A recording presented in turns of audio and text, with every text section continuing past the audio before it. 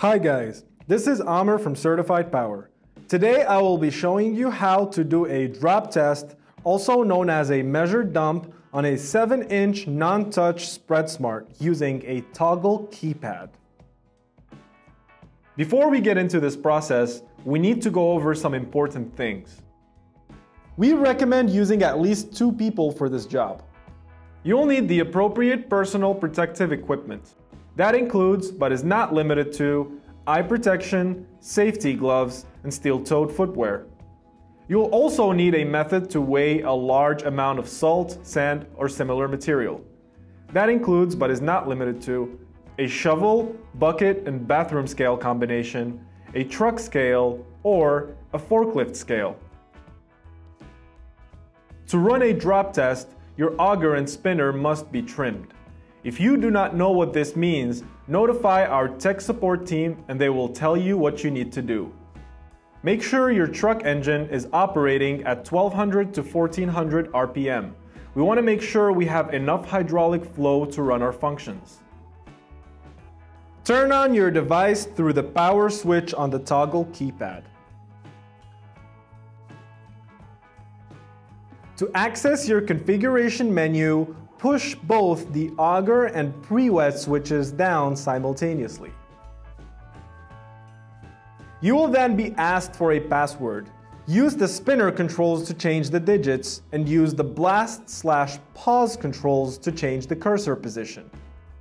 On my device, this switch is labeled pause. On some of your devices, it may be labeled as pass. For this application, they mean the same thing. At factory default, the password will be 9000. Refer to your supervisor if your password has been changed. I will use the spinner control to change the first digit to 9. Then use the pause control to run the cursor past the end of the password to access the configuration menu. Use the spinner control to move your cursor to materials. Then use the pause control to access it.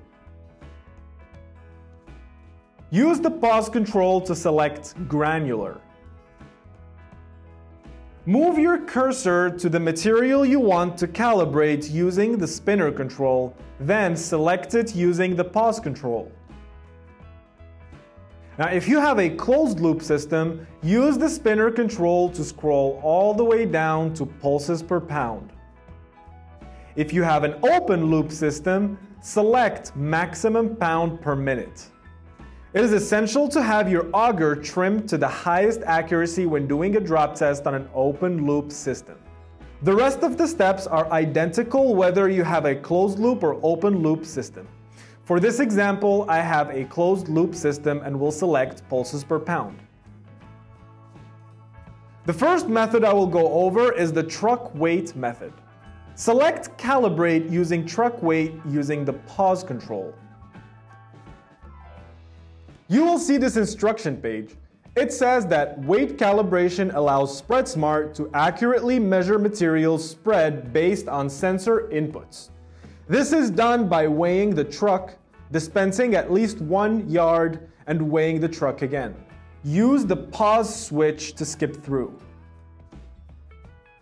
Weigh your truck and input that weight in pounds into the page using the spinner and blast/pause switches.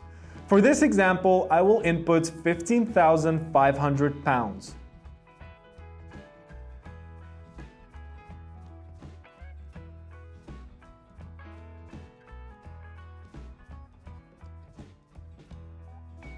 Run the cursor past the end of the weight value to get to the drop test page.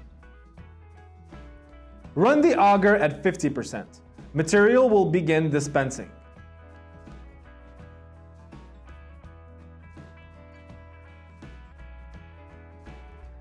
Let the drop test run until you have at least a yard of material. The more material you dispense, the more accurate your calibration will be.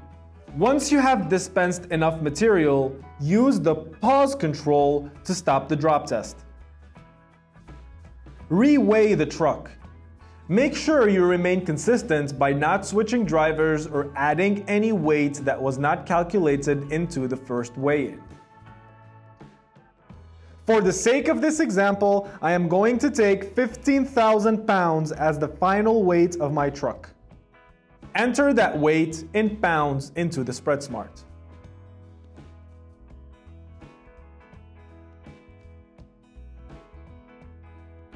Run the cursor past the end. You will see a new pulses per pound value.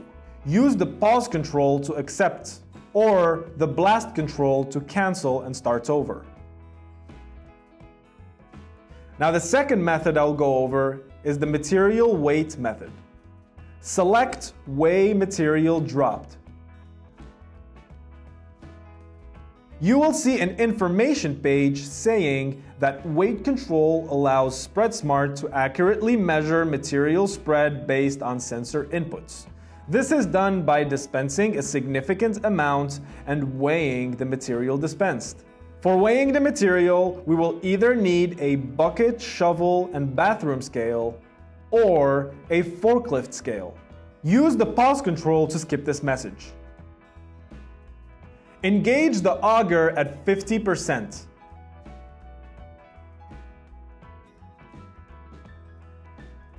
Unload at least about 300 to 500 pounds of material. The more material you dispense, the more accurate your calibration will be. Use the pause control to stop the drop test. Weigh the material dumped using your chosen weighing method. If you are using a bucket, shovel, and scale method, first, record the weight of the empty bucket. Then, shovel the material into the bucket and record that weight. Subtract the weight of the empty bucket from that of the full bucket. Multiply that value by the total number of buckets to get the total weight of the dispensed material.